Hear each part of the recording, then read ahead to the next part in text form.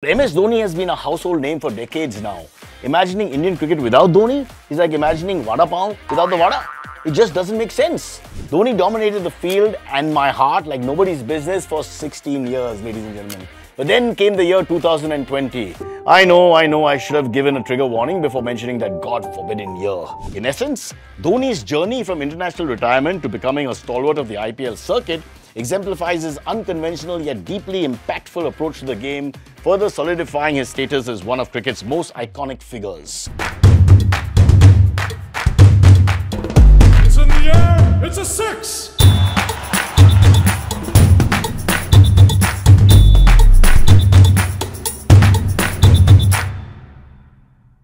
Hello, my name is Cyrus Broacha and welcome back to IDFC First Bank Century of Cricket podcast. And before we talk a little more about that terrible year, here is a fun IDFC first fact about Thala.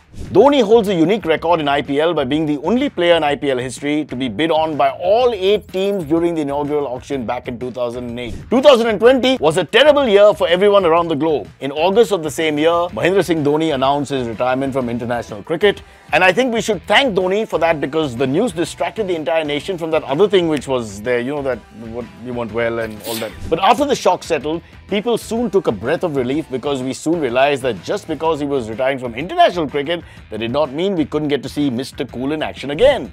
He was still going to continue playing in the IPL. At 42, Dhoni is still in the business of defying the impossible and delivering boundaries for Chennai Super Kings at 42. I mean, if it were up to Chennai Super Kings, they would probably let him play on a wheelchair, as former Indian cricketer Robin Uthappa recently suggested. And I'm sure fans would still flock to the stadium to see Mahi wicketkeep sitting on a wheelchair. That actually sounds very cool. I don't mind watching this kind of game. But it is remarkable the way in which Mahi has reinvented himself into a powerful lower order power hitter that is worthy of both discussion and standing ovation. He plays a few balls, hits everything to smithereens. The Indian Premier League kicked off in 2008 with the inaugural auction in Bangalore in February 2008, and MS Dhoni was the most expensive player then. Actually, I was also going to bid in the auction, but unfortunately I wasn't using IDFC First savings account at the time, which credits interest directly into your bank account every month. I missed my chance because of that, man. It's been 16 years since the inaugural auctions, and Mahi still continues to be the most valuable and unique player in all of IPL and in cricket in general. An ageless giant who can pretty much walk into any side in the league on the basis of his captaincy acumen alone. And also, Chennai and Dhoni represent a unique relationship, a kind of relationship which is very rare, novel and instantly recognizable. A bit like Messi and Barcelona, or Michael Jordan in Chicago, or me and Jim Shorts. You can't think of one without automatically picturing the other. It's just not possible. Even in Chennai, a city which is full of larger-than-life film superstars, shrewd politicians who are worshipped by millions and millions of people, he is still one of the living legends of not just South India, but entire India. Alright, I'm also quite the legend. Wherever I go in Walkeshwar area of Malabar Hill, which is a small little hamlet somewhere where the poor live, people call me by my name. Hey.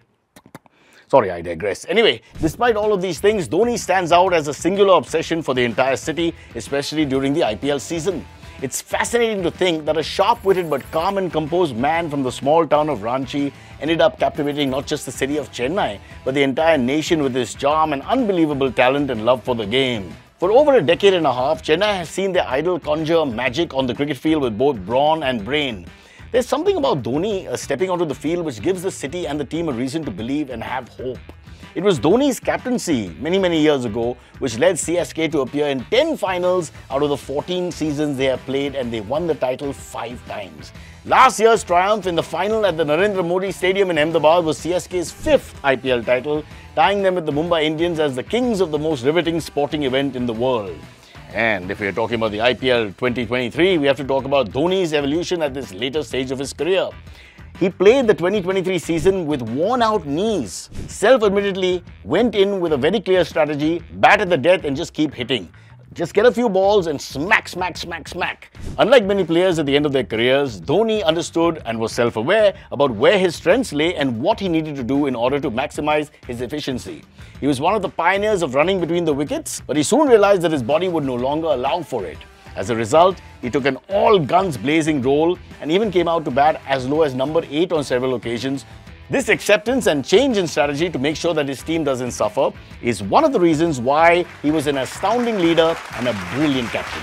And while some must have assumed that Thala is starting to lose his grip on the pitch because of his age, the first 2 sixes of the first 2 balls he faced by fast bowler Mark Wood, arguably the fastest in the world, in CSK's home season, shut all those theories down almost immediately. And he did not stop there. The absolute carnage continued against Punjab Kings, where he batted at number 6 and made 13 runs off 4 balls with 2 sixes. Believe it or not, actually you better believe it, because it's a fact that Dhoni's strike rate in IPL 2023 was his best ever in all IPL seasons that he's taken part in, which is every season. Yeah, this is after he has retired from international cricket and at the age of almost 42. Dhoni hit 10 sixes in IPL 2023, the same as he did in IPL 2022. But while he was averaging 1 6 every 18 balls in 22, that number came down to a staggering 6 every 6 balls in IPL 2023. But of course, such a high-risk, high-reward strategy doesn't always pay off. Those who live by the sword sometimes also get out to the first ball. That's just the nature of the game. Dhoni got out for a golden duck when CSK had their backs to the wall in the finals. But Dhoni wasn't worried, because he knew that one of the old guards of CSK, Ravindra Jadeja, would carry them to the finish line, and that is exactly what happened. And in the end, yellow fans found comfort in the fact that all's well that ends well. Many speculated that Dhoni would retire from all forms of cricket after his last dance was complete, and respectfully so, but he surprised everyone by expressing his desire to play one more season as a gift to his fans. And inspired by Dhoni, today I am announcing that I will also be continuing talking to people on my podcast. For as long as I can talk, I shall talk. Now, I didn't have any plans to quit, by the way, but I thought, why not make an announcement to all my fans? Because, you know, Dhoni fans, my fans, same fans. That, folks, is the end of this episode. Thank you for watching another episode of IDFC First Bank Presents Century of Cricket. And don't forget to go to your nearest IDFC First Bank branch and get yourself a savings account which makes money for you.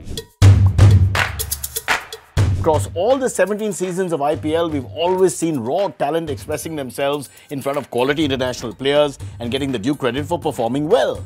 Now, the players who are selected for their skill set actually get to test themselves while executing their plans as they play against the best of the best. While some fail, like me in my acting career, some get validation not only from the fans but also from the national team selectors.